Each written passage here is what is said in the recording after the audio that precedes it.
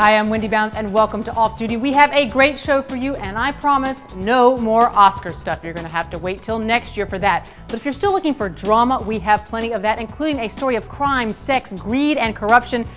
And did I mention the puppets? You have to see this one to believe it. What did Mr. Demora do after he met the two women? He left the gambling table. These aren't the Muppets, and what these puppets are saying is not meant for kids. Today in Puppets Court, a wiretapped conversation played in court where county employee Kevin Kelly jokes with Jimmy Demora about the possibility he picked up herpes from a hooker in Vegas. The Puppets Court is what happens when you tell a local TV station their cameras can't be on hand for the corruption trial of a notorious former county commissioner who's accused of padding his backyard with ill-gotten luxury items. Hey, Jimmy. How you doing, buddy? How you doing? Everything's good. Always waiting for the other shoe to fall. There is no other shoe to drop. The man in question is former Cuyahoga County Commissioner Jimmy Demora, and his trial reads like a Sopranos episode. Since they began investigating him in 2008, federal agents say they witnessed Mr. Demora accepting cash, gambling trips, and prostitutes from businessmen who were seeking contracts with the county. But because the case is being tried in federal court and cameras aren't allowed inside, local television stations didn't have any good footage of the trial. The news director at 19 Action News thought the answer was puppets. That she talks a lot, and he told me that he told her he was county commissioner. He mentioned that they had sex or something along those lines. How did you react that he told Suzanne he was county commissioner? I told him, are you nuts? Why would you tell her that? Prostitutes, parties in Detroit, parties in Canada, parties in Las Vegas. So, you know, the thought of having to do that with just sketch artists didn't appeal to us. So we talked about different ideas on how we might be able to visualize it, and one of my ideas was to maybe we should use puppets. Well, I think my favorite moment, probably, and I think it's a lot of people's favorite moment, was early on when one of the prostitute puppets had money being stuffed down her blouse. That was certainly, and there was nothing spoken there, but it was, but you didn't need to speak. Let's get together and have some lunch or dinner or something. Okay, buddy. Don't worry too much. Well, yeah, I listen to his voice and his mannerisms and his personalities, and sometimes it takes a while to get exactly into his voice. This is his favorite position, actually, lately. You know, but it's like, you know, Ferris, you mother. Oh, sorry, I can't say that. For me, he almost sounds like a higher Barney Fife. Mel Blanc did Barney Fife. You know, like, how you, Wilma? How you, Fred? And I just take it, you know, I'm no angel, but I'm no crook. I didn't do anything that no other politician did do. Or something like that, yeah. Every day, a reporter heads to court and transcribes the day's testimony. Talking, and in 3, 2, 1. Then they take it back to the station, where a producer writes out a script and produces a quick sketch with a troupe of puppeteers. In the Grand Canyon scheme of charges against Jimmy, it does appear his team showed the jury this job. You know that? Wow, kiss your mother with that mouth? You see, Kevin Kelly is calling in a... The anchor in the skits is Nutty the Squirrel, the alter ego of Kirk Maynard, the ventriloquist and puppeteer who owns the puppet company. Start, Jimmy. We'll see what pebbles they throw up tomorrow on the Puppets Court. In this edition of Puppets Court, we're talking Rolex watches, plasma TVs, and a refrigerator given to Jimmy. Ratings are up 56% among 25 to 54-year-olds since the Puppet Court started to air last month. And news is not only what's important, but it's also what's interesting. If anyone wanted to avail themselves of their services. Closing arguments are scheduled for this week. And the cash flowed as easy as the easy women. And who says local news is boring? That story displays a certain kind of do-it-yourself ingenuity. We're going to keep that going in our next segment here, which features the growing trend of interior design and construction using recycled materials. Sounds very green.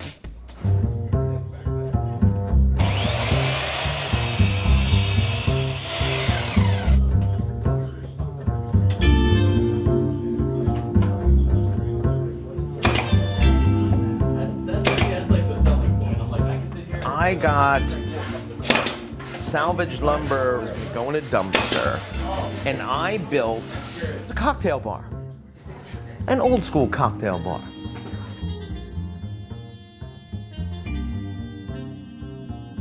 The back bar is built out of 100-year-old pine floors that came out of my neighbor's house when they were tearing it out. distressed and in the garbage old oak sideboard unit turned into stunning shelving. Using reused materials is becoming much more normal. It's becoming a standard way of doing things now, you know, reclaimed flooring, for one example. What we've done is not covered it where you would on a regular floor, because I want every scratch and burr, because I want it to look weathered and in. It's an important next step in increasing recycling across the U.S. is addressing the amount of waste generated by construction and demolition. A lot of times, if you're in the right place at the right time, people will give you the materials rather than pay, you know, $700, $800 a dumpster to throw it away. So this was something that was slated for demolition.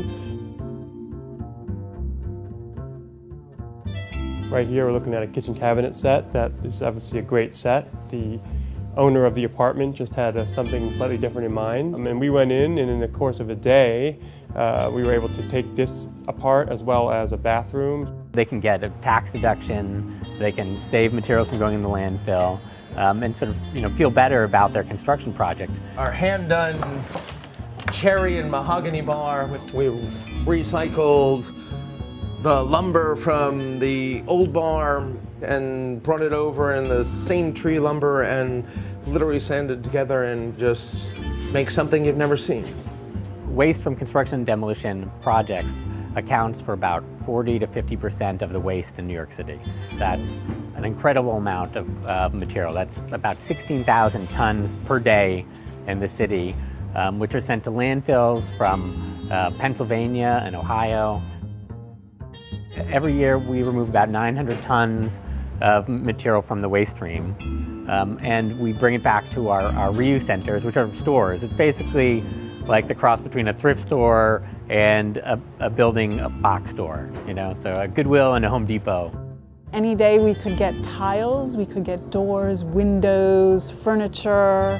It varies by day, and so every day I wake up and wonder what I'm going to see. Our job, the way I see it, is to find good homes for the unwanted items of society. I have lighting fixtures that are with antique, 80-year-old glass. Repurpose, rethink, get outside the box and make a new box. And if you're looking to cook up something in that recycled kitchen, we have Kitty Greenwald's Slow Food Fast. If you're into pumpkins, you don't want to miss this one. Hi, my name is Kitty Greenwald, and this is Slow Food Fast. Today we're cooking a pumpkin soup made with butternut squash, potatoes, mascarpone, parmesan, and olive oil. From Ruth Rogers of the River Cafe in London. So the first thing that you're going to want to do is stew the tomatoes. So you smash open 3 cloves of garlic, turn on the heat to low, pour in 2 tablespoons olive oil, your 3 cloves smashed garlic, and this is 1 teaspoon fennel seed, and voila. It should start to smell a little bit. So these are 7 San Marzano tomatoes. You drain the 7 tomatoes from the juice. You don't want the juices around it, but you do want to capture the juices inside it. I would just tear it open. And you can continue to break up the tomatoes as they cook. The darker you go, the sort of the richer the orange hue of the soup will be. It'll all sort of meld together, and this is when you want to start prepping your vegetables and just sort of do it right near the stove. This is a 2.3 pound butternut squash. Butternut squash is a good substitute for pumpkin because the flesh is sort of dense and it's nice and sweet. Slice away the skin. If you work with the tip of your knife when going around, it's a little easier. But you just take a spoon and you scoop out the seeds. And I don't really mind sort of the stringy bits. Maybe I'm supposed to. Now you cube it, and you cube it into 3/4 inch pieces. Cubing away. Now we peel the potatoes. These are waxy potatoes. You can use any kind of potato you like, really. Okay, so now all the liquid has evaporated. So you can already see that getting tighter and tighter. You add your vegetables. So this is about 2 cups. Chicken stock. Bring this up to a boil, then reduce it to a simmer. You're not gonna cover it. You want the water to sort of evaporate. So now you can turn off the heat, mash it with your masher. So you're breaking up the potato and the squash. It's okay that it's sort of coarse, thick, sludgy. You're done. So now I'm gonna show you how to plate it. This should really be sort of thick enough to be eaten with a fork if you like, but that's the consistency you want. We're gonna finish it with some dollops of mascarpone, olive oil, and a final grating of Parmesan. You can taste the fennel, the potato, and the pumpkin, and the tomato have all sort of come together. It's really nice.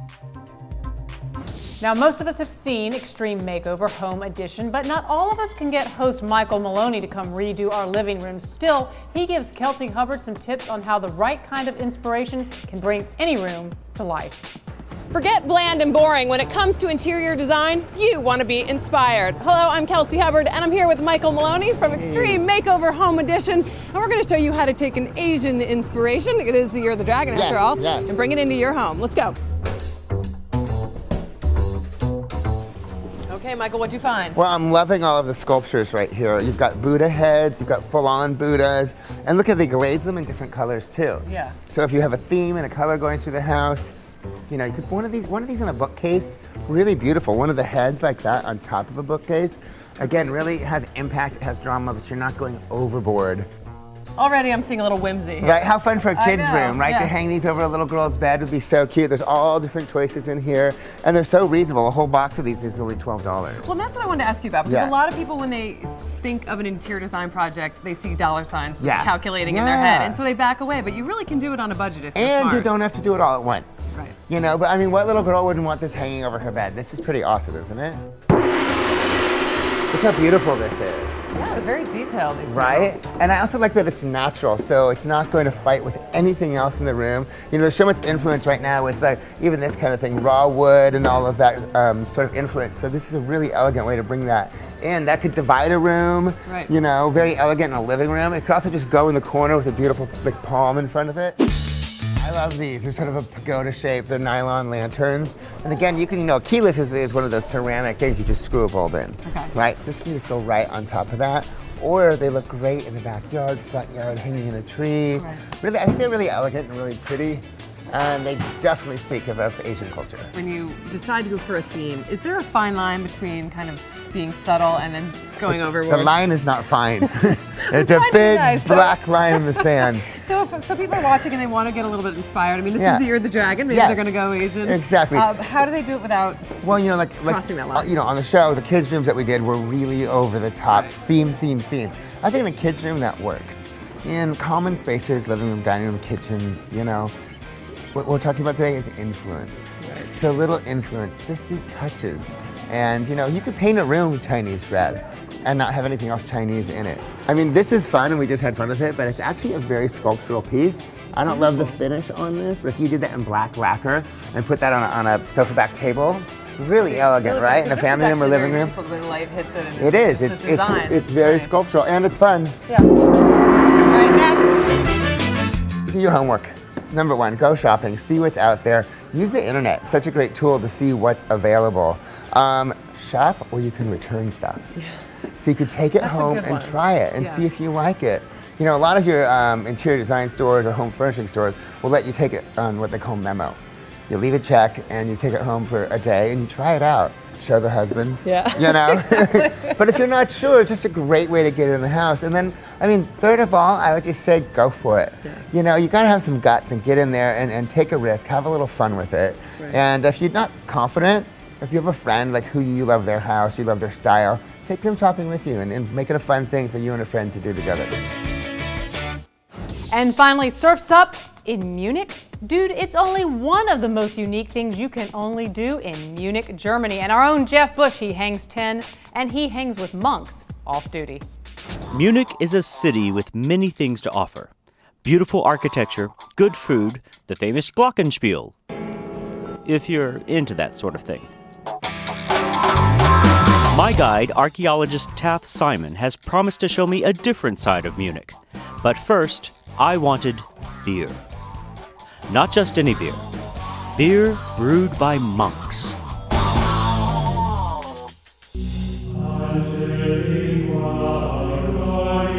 I headed into the Bavarian woods just outside of Munich to the Andix Monastery. The brothers at the monastery operate a brewery and a restaurant high at the top of a hill. Beer has been brewed here for over 500 years, so they must have it down by now.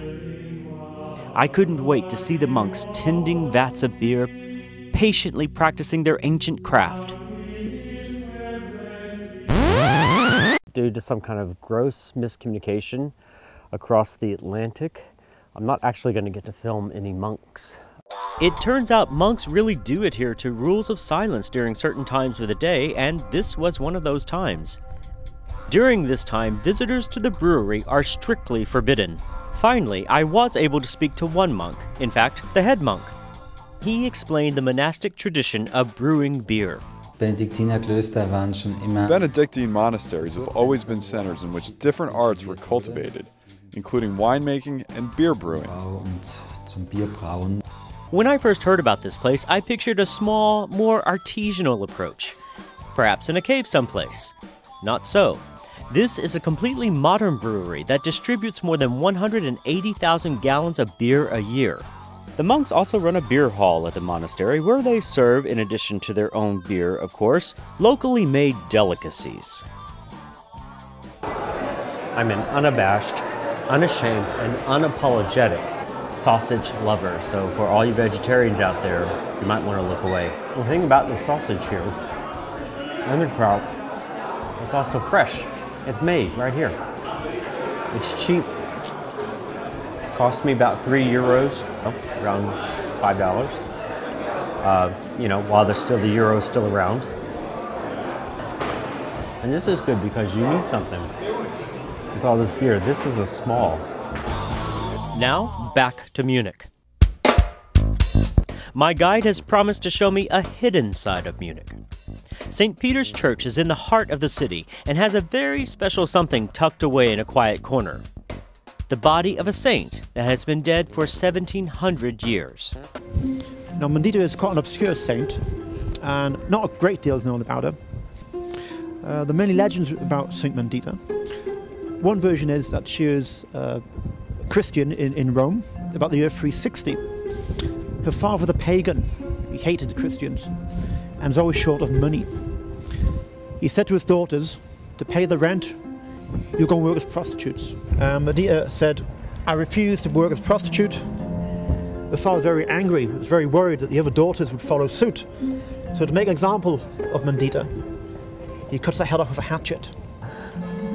Now, because she died for her faith, she was revered as a martyr and was buried in the catacombs in Rome. No one ever explained how she got her head back, but anyway, back to the story. There's a big trade in what we call holy relics, the bones of the saints. Right. Often the people dealing in these relics are criminals. Yeah, a little shady. Than gangs, yeah. very shady. Yeah. So they stole her, they dug her out and they stole her. This happened to be a merchant who was from Munich and Rome on business. They said to him, "Psst, do you want to buy some relics?" He said, fantastic. Did they have a coat and then you want to buy some relics? Very much so. This is how it worked. He said, fantastic, I'll buy her. So we bought her and brought her back to Munich in the 1570s. And she's lived here ever since. Taff is going to show me something you don't normally associate with Germany. Surfing? I know this is not history exactly, but this is crazy. What is going on here? When people hear that you can go surfing in Munich, they think, crazy, how is that possible? But as you can see behind me, we have this wave, this artificial wave, and it's very popular in Munich. Yeah, popular even on days like today when it's 10 degrees. I have no idea what the water temperature like, and I'm not planning on finding out. It might look easy, but Taff warns me it's not for beginners. Even these experienced canal surfers wipe out from time to time. You want to try it? Not today. After you. Oh, shoot, I left my wetsuit at home.